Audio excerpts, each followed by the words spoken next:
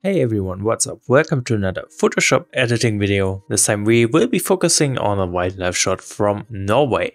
As you can see in the before version, it's very bright. I want to change that and apply a very dark look on this.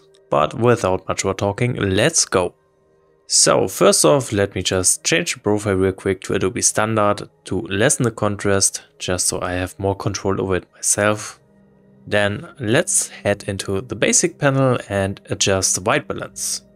Looking at the image right now, you can see it's a little more on the colder side. I do want to change that and bring up the temperature.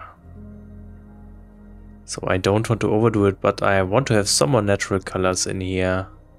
So that's looking like a good spot. I'm not going to change the tint because I think that looks good. Now let's adjust the brightness. It is way too bright for my taste, so I'm going to decrease the exposure first. I'm going to drop it quite a bit actually. And I also want to further drop the contrast. I do want to have a softer looking image, so that will help. Then let's bring down the shadows a notch. Just like that. And to not lose too much brightness, I'm going to introduce some whites. And while we're at it, let's also try and decrease the blacks. So contrast wise, this looks really good already. Then I do want to add a little bit of texture to the shot. And at the same time I want to drop the clarity. Just a bit like this. And I might as well drop the dehaze for an even softer look. Right about here looks good. Finally, let's bring up the vibrance, because I want to have some colors in here. Perfect. Now let's compare to before real quick. You can see the brightness adjustments were very well needed. And also the colors do look much better. So let's work on bringing out that subject a little more. By the way, for that same reason I already have cropped the image. I forgot to mention that in the beginning of the video, but you can see I just made the subject a little bigger by cropping. But let's take a look at the local adjustments. First off, I want to work on everything except the subject. For this reason I'm going to use a linear gradient outside of this image, so everything is covered here. Come on now, just like that. And now I'm going to subtract. Select subject. Photoshop shouldn't have a big problem subtracting the subject here. There are some areas which are still affected, so let's just say subtract brush. And I just want to brush over our animal right there. Should be good enough. Now with this mask I am going to bring down the exposure. And I'm also going to bring down the saturation. And I do want to bring up the temperature just to get rid of those blue tones in here. Okay, that's looking good. Next up, I do want to work on the subject itself. So let's create a new mask and say select subject. Again, Photoshop is doing an okay job here, but I still want to add a few parts here. So I'm going to add a brush and just brush over that left side of the wolf. That's looking pretty good. And I want to make this a lot sharper, so I'm going to add texture as well as some clarity. And I'm also going to increase the whites, making it a little brighter. Finally, I do want to change the background, so I'm going with another linear gradient outside of the image. Then I'm going to subtract the subject again, but I'm also subtracting with the brush. The very near foreground, and that tree on the right side as well. Okay, and here is a little bit which I need to remove, and over the ear. But that is looking good. So now in here, let's bring down the texture all the way, and I'm also bringing down the clarity quite a bit to get a very smooth background. I could even drop the dehaze some more, but that looks really good.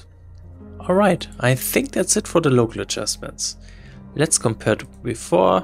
We do have much more attention on the subject now. The background is way less chaotic due to the reduced texture. So let's do a little bit of color grading. I'm starting in the color mixer, first with the hue. Here I do want to drop the yellow hue, just to give this wolf a different color. I know it's a little bit of over the top manipulation, but I think it's okay. Then I also want to drop the purple hue, getting rid of any purple color cast in those blue tones in the snow. Just like that. And then let's head into the saturation stuff. Here I want to drop the yellow saturation and maybe even the blue saturation. Okay, finally I'm going into the luminance tab. Here I just want to boost the blue luminance, giving us some more brightness, especially in the snow. Alright, then let's head into the split toning. Here I just want to work on the midtones. And I do want to give them a warmer color tone, somewhere in the yellow range. And let's bring up the saturation. Just a bit. Okay, finally in the calibration tab all the way down, I'm going to drop the blue primary hue. And here I'm going to increase the saturation again. That works really well on those colors. Nice. Finally, I do want to head into the details tab and apply a little bit of sharpening. Drop the radius, increase the detail, apply some masking of course, and add a bit of sharpening. And that's it for the raw adjustments. Now I do want to clean up this shot, so I'm going to open it up in Photoshop. Okay, first off, what really annoys me is I was shooting this image through a fence. You can see it a little bit covering his right eye. I need to do some more manipulation. Therefore I'm using the clone stamp tool and I'm holding down the Alt key over his good eye and click in here once to copy this area. Then I'm creating a new layer.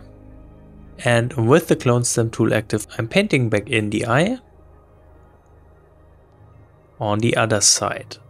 Just like that. Of course, this looks super weird now, so let's hit Ctrl T and just flip it horizontally. Perfect. Now I'm going to align this eye, so let's just drop the opacity of that layer. And I'm going to match both eyes this way. And now this should look pretty natural. See? That works really good. And thus we fix the eyes. Let's merge those two layers. And now let's keep cleaning this shot.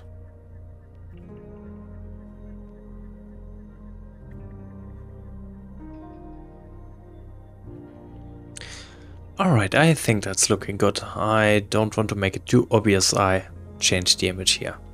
So next up, let's check the histogram real quick. I do think I want to brighten up the subject some more. So I want to try and apply a new layer, switch the blending mode to overlay, grab the brush tool and make sure the opacity is rather low.